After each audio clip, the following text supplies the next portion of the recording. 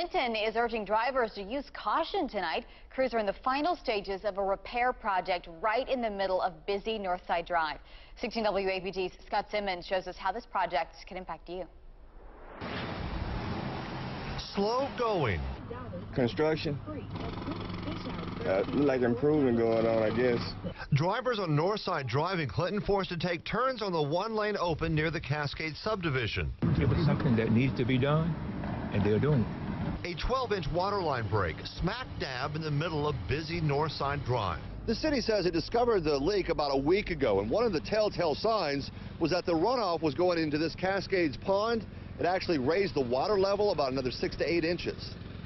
Work crews digging 6 feet down in the middle of the road to get to that water pipe problem. The city admits it's more worried about traffic impact of the repair than the actual water pipe problem. Northside Drive is a major thoroughfare for Clinton.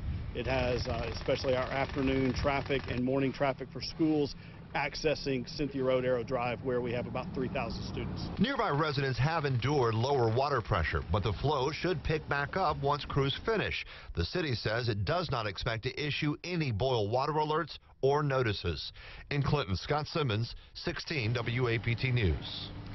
Now, Clinton crews expect to finish the repair work up tonight. Then they'll have to head back out there in the next couple days to lay asphalt over those road repairs.